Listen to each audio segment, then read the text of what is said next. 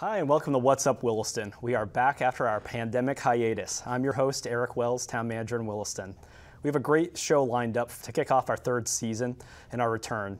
Each month on this program, we'll take a look at what's going on in town and hear from the many members that shape our community. So first off this month, at Town Meeting 2022, the community supported a fiscal year 2023 budget that included the addition of 9 new full-time firefighter and EMT positions to help meet the operational needs for emergency service delivery in town. This need was identified by the town after it completed a comprehensive analysis of the department's services in 2011 by the consulting firm AP Triton.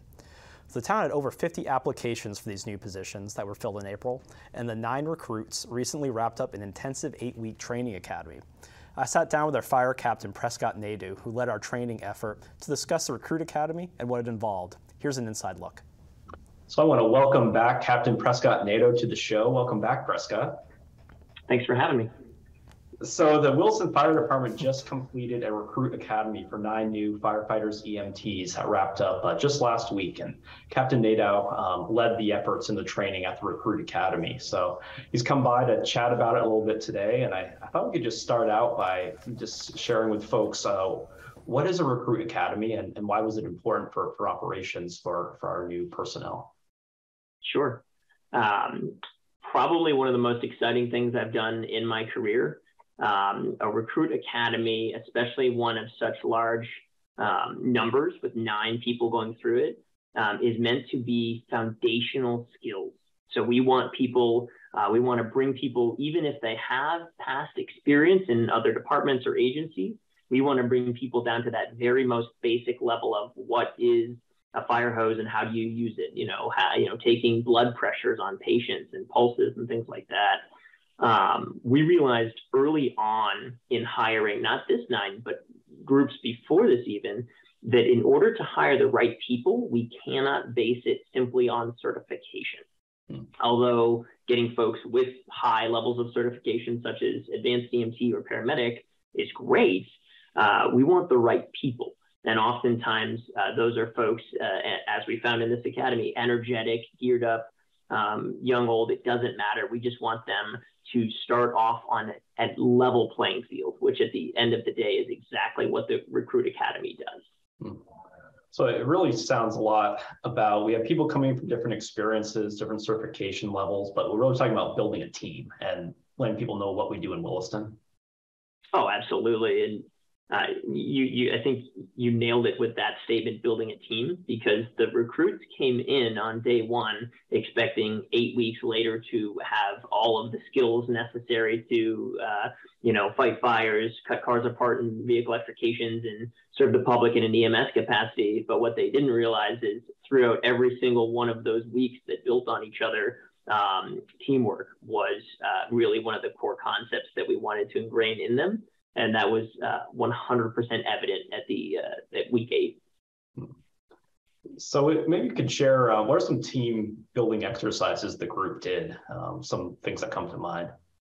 Sure. I mean, early on, we were not yet out into the field. And so we did the whole 2 truths and a lie game where, everyone around needs to come up with 2 truths and then 1 lie based on them personally. So what that allowed us to do is, in a relatively amusing manner, we were able to uncover a lot of neat things about each other. Incumbent staff participated as well as the recruits. And then in that very same vein, we also were able to do an activity related to, you had spaghetti, some string and some tape, and you needed to create the tallest structure in a time allotment.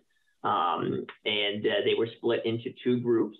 They needed to accomplish that utilizing, again, we didn't tell them any of this, but teamwork being a core skill in that is to come together and not try to assert a level of power or leadership so much as let's come together, toss some ideas around, see what works best.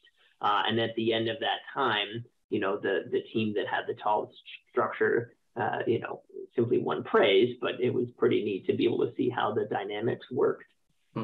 I can certainly see where, getting to know each other from, a team building standpoint when we're delivering emergency services in town, that communication factor is huge. Maybe you could just talk about, what when on the fire ground or responding to an EMS call, how that, knowing your team and the communication plays into all that. Absolutely. We had a whole day, 8 hours focused on communication, but the irony of that communications day was that was mostly focused on logistics and radio traffic and things of that nature, when in reality, every single day that they came in, there was additional features of the communications lecture that came forth. So being able to know each other's skill level, what we are and are not capable of, and being able to own up to that. If there's things that I am not good at that others are, I will learn from them and sort of yield to them so their strengths come out and they can improve my weaknesses. And we, as a group, the recruits especially, really came together to discover that in each other. And by week 8, it was very evident that they were helping each other out. Something exceptionally important that occurred is, instead of identifying a weakness and then exploiting it to make themselves look better, they identified weaknesses in each other and helped each other out. They were able to, in many cases, overcome phobias or fears, or at least lessen them to a point where when they broke into smaller groups of 3, they were able to work very, very well together. That's great. It's, as I think about this, I know you put in many, many hours to plan this ahead of time. We're talking 8 weeks of really day by day, hour by hour, well focused with all the different aspects of training to build the team, but then the technical pieces as well, learning our departments. How did you approach that? And, what we're going into it, what were the goals to cover? So it was a challenge. I will say, when I said it was one of the most amazing things that I've done in my career, it also was one of the most challenging, simply because for the Williston Fire Department, nothing like this has ever occurred. 9 people in a recruit academy at the same time. The highest number of recruits we've had in any academy was 3. And so the initial approach was to find, basically not reinvent the wheel. We wanted to find curriculum that already existed. So in utilizing a very similar curriculum that the Vermont State Firefighter 1 program uses, we followed that same exact curriculum. So the PowerPoints were already built out, the lectures were already built out. We, as the incumbent staff, and myself as the lead, simply needed to get that out to the instructors ahead of time so they could practice and prepare for their respective lecture days. The reason we did that was simply because it's not reinventing the wheel, and it's tried and true. We know from hundreds of firefighters throughout the state that they have gone through the curriculum, that same curriculum, and come out at the end, very knowledgeable, able to perform the job well. The one additional thing we did, which I'm extremely happy that we had a chance to do, is we worked in very close concert with our friends at the Burlington Fire Department. Mere months before we started our Academy of 9, they had just completed an academy of, I actually believe, 9. And so figuring out what worked for them, what didn't work for them, we were able to make some game day decisions. Or I shouldn't even say game day. It was long before the Recruit Academy started, to make our program that much more robust. I know they were a great partner throughout this, and it's great to have a peer agency that we rely on for mutual aid as well to be engaged. And it was great to see them at the graduation ceremony as well. That was fun, and Eric, I can say publicly, because it's very amusing, that it started. They almost at the same timeline, they had a Recruit Academy going, not quite 9. This Recruit Academy was 5, but they were both called Recruit School 2201, respectively, Burlington and Williston. And so a little rivalry, I'll call it, when in reality it was more fun than anything else. Sure. We sent each other little jokes back and forth, and were able to host them as they were able to host us for a number of evolutions, culminating with our final week.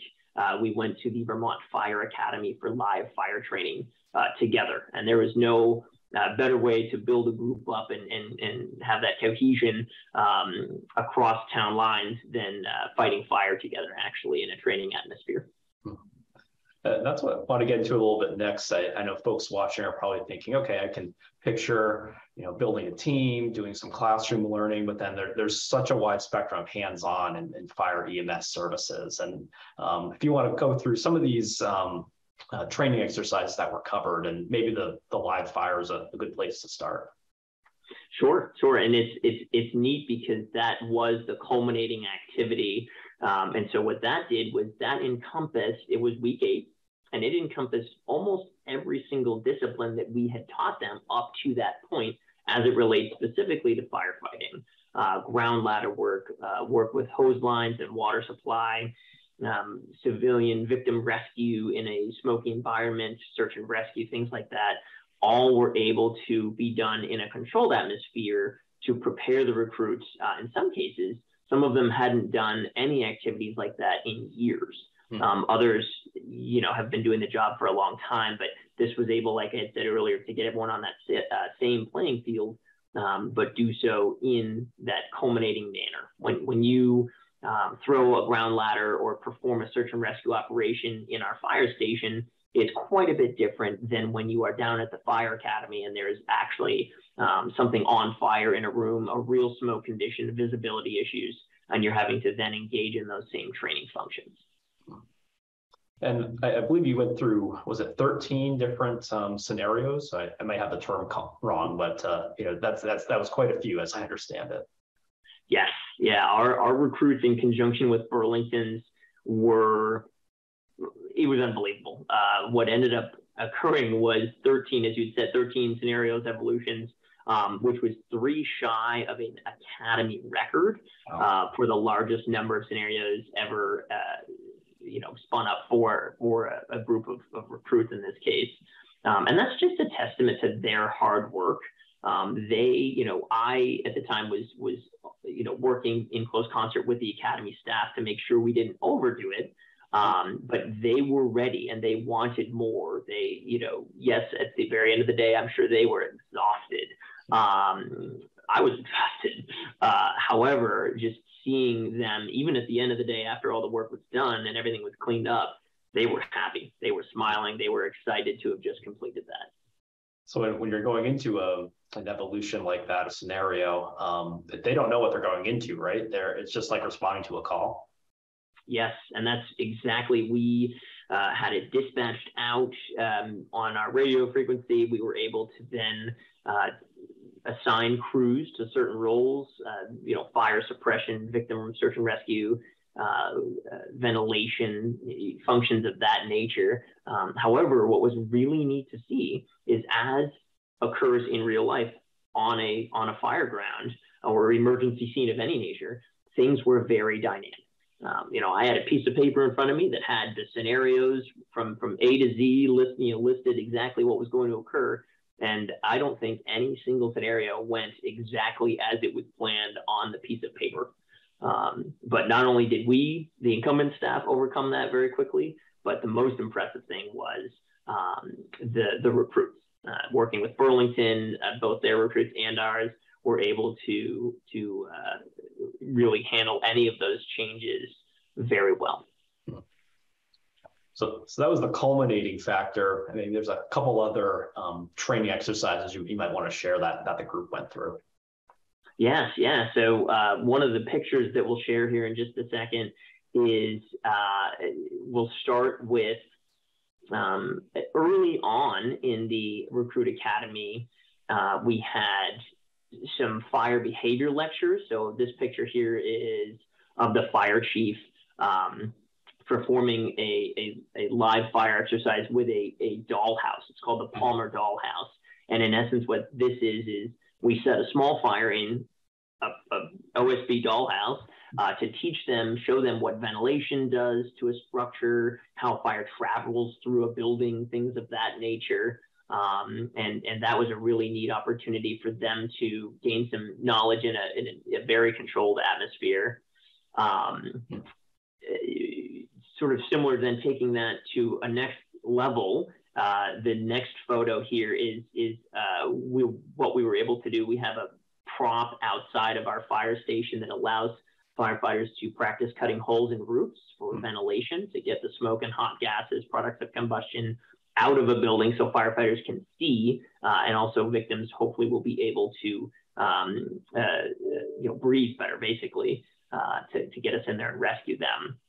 So we were able to practice utilizing all of our own equipment, ladders, saws, everything like that. Some of the really neat one-off classes, we basically did a week of engine company operations, so dressing fire hydrants for getting water from a fire hydrant, utilizing the different size fire hoses in different capacities. We did another week that involved rapid intervention training. So I'll show you a picture here in just a moment. This picture is actually of a firefighter rescuing another firefighter out of a window. And that can be, it is very physically intense.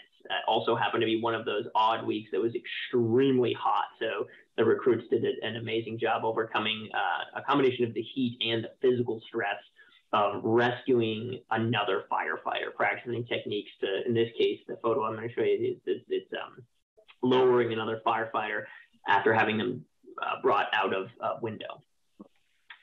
And then the one of the last photos I'll show you here. This one is of vehicle extrication. So we then migrated more towards, instead of a full week devoted towards, like I said, engine company operations or firefighter rescue rapid intervention training, we then had sort of 1 or 2 days. In this case, this picture is of one of 3 vehicles that we were able to cut apart to train firefighters how to rescue people if they become trapped in a vehicle on the roadway. Again, able to utilize our friends at the Burlington Fire Department. We hosted the class. Burlington brought an instructor in who's extremely knowledgeable and was able to help our recruits in that regard. And then something, I don't have a photo, but I do want to talk very briefly, as morbid as it is to go down this road, the events that have occurred in Buffalo and Uvalde, Texas, really affected the entire nation. And we were in the midst of this recruit school when a lot of that was occurring. One of the classes that was already on the docket to occur, but just took a much different meaning, was something called TECC, or Tactical Emergency Casualty Care. That was a 2-day class hosted with our colleagues over at the Global Foundries facilities, in which we brought in some law enforcement members, and we were able to train for scenarios of that nature that involve EMS entering what's called a hot zone, or an area where there might be extreme danger involving potentially an active shooter type situation, and administer emergency medical care in a rapid fashion. So as morbid as that is, it's encouraging to know that our recruits, even at their very most foundational skills, have received critical training of that nature. Yeah, it's just reflecting again on everything they've gone through for their training, and I had the privilege of watching part of this training too. It's just it's a testament to the people we have here in our department and our including our new recruits here. As you mentioned, we had a number of our staff sharing their skills and knowledge as teachers in this academy. So just a great experience for our department. And I think we're just about out of time, but then any last things I didn't ask you to share quickly? The last thing I want to cover is one of the most critical, simply because it's impressive to me as always, and that's just the physical fitness component. And the members right from day one, PT almost every single day for at least half hour, 45 minutes. It's a component of our job that often goes under recognized simply because, firefighters, they must be fit, right? Well, these recruits are very fit after their 8 weeks of continuous PT.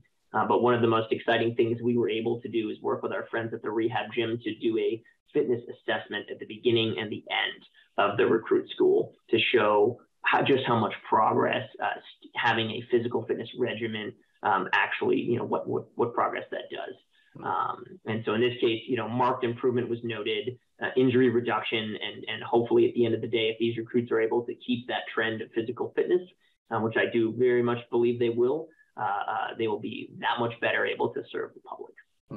That's great. Another great community partner to work with here.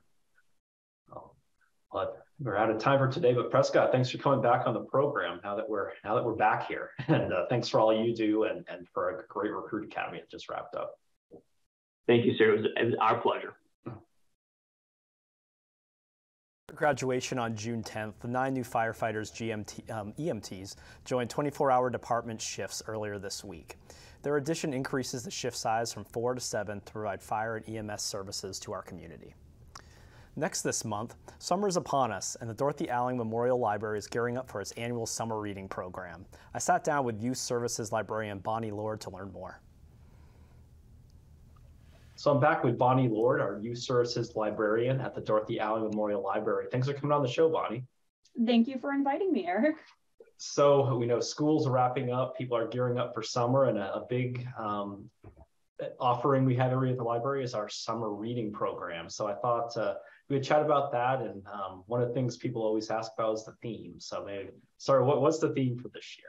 Yeah, so this year, and luckily we're able to participate through the Vermont Department of Libraries. Our theme is the Oceans of Possibilities. And as you can imagine, there are a lot of ocean and water themed events and books and things that we have going on for that theme, because it's such a fun one to think about in the summer. So if you want to kind of walk everybody through how it's set up this year, how's it structured? And I know there's an app to use, and youth and adults can get involved, it sounds like. Yeah, so this year, summer reading at the library is for all ages. We have 2 different challenges set up. So one of them is 0 through 16, and the other one is for 16 plus. So that would be our adults one. The adults challenge is set up with reading books by genre or type. So some of them might be, read a beach novel or read a book that has been turned into a movie. And with the adult one, you can enter into raffles to win different gift cards to restaurants in the area. There's also the opportunity to win ice cream cones from Adam's Farm through the adult challenge. The youth challenge is a little bit different. So we have more challenging or more challenges involved in that. So each week we challenge youth to read a minimum of half an hour, which is pretty easy. From all of the visits I made at Allenbrook School and Williston Central School, all the kids that I talked to seem pretty sure they can meet that challenge. Oh. And each week that they do that, they get a brag tag, and then they also get virtual tickets for the raffles. We have challenges set up to read 4 hours, and each time you hit 4 hours as the mile marker, you get a new prize. So it starts with a free book, and then it will go to going into the treasure chest to get a treat out of that, and then a free ice cream cone from Adam's Farm, and that cycle keeps repeating for each 4 hours. The difference this year, so we are including audiobooks. We're including, if you read to a family member or if a family member reads to you, that counts as reading. Graphic novels, books you might read independently. So there's a lot of different ways that kids can participate in this. And then we have a midway raffle in July for some of the prizes, which they'll see on the app. And then we also have an end of summer raffle. So all of this is done on the Beanstack app, which we started using during the pandemic, and we've transferred to using it completely for the summer reading challenge. You can find the link to that on the Dorothy Alling Memorial Library website. And when you register, it'll show you the adult and the youth one. It's really great. You can do all of your tracking online. You can do it on the app if you prefer. You can even set up family accounts. So if you have multiple kids in the family, you still only need one email address to do it. Sounds really easy to do. It's good. Yeah, so folks, if they want to get involved, well, the best thing to do is talk at the library, download the app. What would you recommend folks to take for the next step to get signed up here? Definitely Register online. You can do that at any point, any time of the day, just by going to the library website and following the link there. But once they do register, especially for the youth, I want to encourage them to come talk to us, because just for registering, the youth get to choose a free book to start the summer. And then they can also take a look at the display in the youth area. I'm kind of keeping my eye out over here because I see some people admiring it right now, but we have all of the raffle prizes on display. So they can come get amped up for the summer because they can see what they might win. And I know you've got a lot of great events planned. I think the kickoff's coming up end of the week. It is, yes. So we're starting the summer reading challenge with a kickoff event this Saturday from 10 a.m. to 12 p.m. That's going to be in the town green, and it's with the big blue trunk. We don't have a rain date yet, but if it's rainy this weekend, we will publish that information as soon as we're able to reschedule. We also have a couple theaters coming by this summer. So we have Lyric Theater performing Ivy and Bean. We have the Very Merry Theater performing Annie Jr., and those are going to be out on the town green also. And we have a couple science enthusiasts coming to talk to us about sharks and fossils or about pollinators. So we have a ton of people coming this summer. And even a Vermont author, Angela Kunkel, is coming to talk to us about her book that she published with Penguin. So a lot of ocean themed events, and even some that aren't ocean themed. As always, lots of good events lined up for the library this summer. Do you remember we had the pandemic the last couple of years, but I know we get really good participation in summer reading each year, it seems like. Yeah, so this is actually, I'm very excited. This is my first year doing a summer reading challenge here, and the enthusiasm so far has been wonderful. So it looks like, folks to get involved, get started, it's kicking off, and lots of opportunities for people to get raffle prizes, ice cream cones, get a book to start out for kids. Any other pieces we didn't cover that you want to share? Just that it's also a really wonderful opportunity for teens to volunteer. So any teenagers who are looking for a couple hours to spend at the library each week, we are looking for volunteers just to help us give out the prizes during the summer as people earn their free books or ice cream vouchers or treasure chest toys. We would love to have, someone helping us hand those out to make sure no one has to wait too long for their prize. Thanks for everything you're doing, Bonnie. I know there's a lot to coordinate here, and especially navigating the oceans theme and all the events and tracking. And I think it's a great community event as always. So thanks for coming on today, and hopefully we'll see a lot of folks around this summer participating. Yeah, thank you, and I hope to see everyone here participating. Thanks, Bonnie. Thank you. So to close out the program this month, we've got a few town announcements to share. The Select Board will hold a public hearing on a proposed development bylaw amendment to establish a form-based code overlay district and an official townwide map at its July 5th meeting at 7:15 p.m. in the Beckett-McGuire meeting room at Town Hall. This will also be available over Zoom. This proposal is the end product of the My Taft Corners project that's been taking place over the past 2 years. To learn more and how to participate in the hearing, please visit the town website or stop by the town hall. And we're also gearing up for the town's annual Independence Day celebration. It's going to occur from July 2nd to July 4th. Activities planned include the fun run, ice cream social and band concert, the parade, activities on the green, and culminate with the fireworks. Also, if you want to check out the town website for more information, and if you're interested in registering to be in the parade, all the information is available there, or giving our Recreation and Parks Department a call. So that's going to wrap up our show this month. It's great to be back on What's Up Williston. Thanks for watching, and I'll see you around town.